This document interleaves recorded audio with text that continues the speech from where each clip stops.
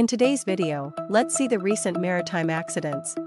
BBC Georgia, a German general cargo ship, grounded in Canada's water. On November 24, water intrusion and flooding in the engine room caused the general cargo ship BBC Georgia to go aground in the St. Lawrence River. She's being pulled in several directions, but she's finally refloating. 13 crew members were missing after the Lebanese cargo Raptor sank in the Aegean Sea. On November 26, the cargo ship Raptor sank off the southwest coast of the Greek island of Lesbos. The ship was traveling from Egypt to Istanbul with salt-shipped cargo.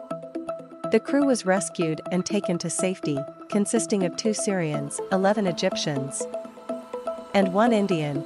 Storm Beach's bulk carrier Blue Shark in Russia's Black Sea. On November 26, the bulk carrier Blue Shark washed ashore in Vidyazevo, Anapa, in the Black Sea of Russia.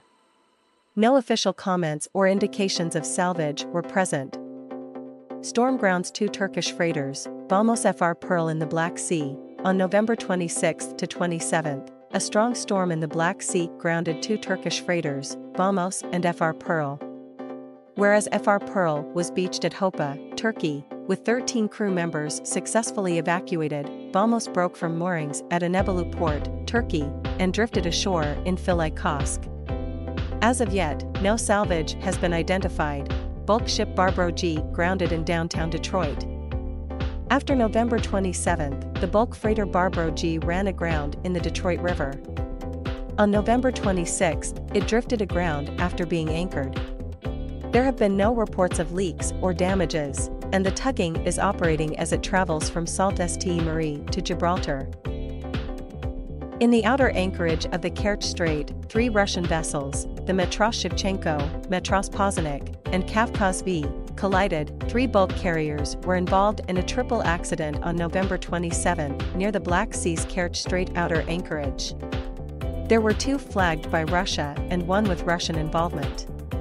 The heaving bulk ship Kavkaz V sustained minor damage when the Ukrainian grain bulk carrier Matros Shevchenko and the moored bulk carrier Matros Poznik drifted onto it. Both ships are still anchored. The AIS of Matros Shevchenko has not been active since November 18, and there are gaps in Kavkaz V's track data.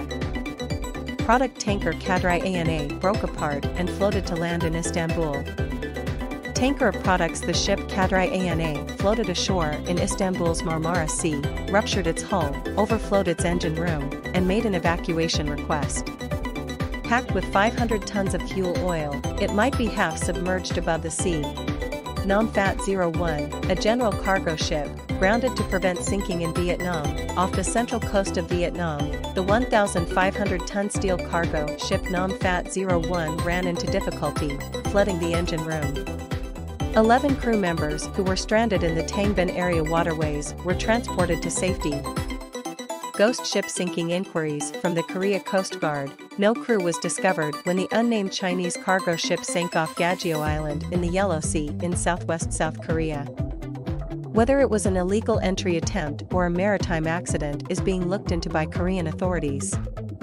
It is estimated that the ship weighs about 200 tons.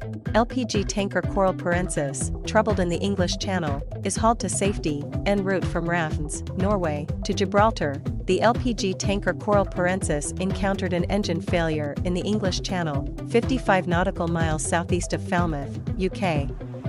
The Australian LNG tanker Seaside Qingdao was transferred from the closed LNG terminal due to a malfunctioning generator. The LNG tanker Seaside Qingdao has been stranded at the Curtis Island port in Australia since November 21.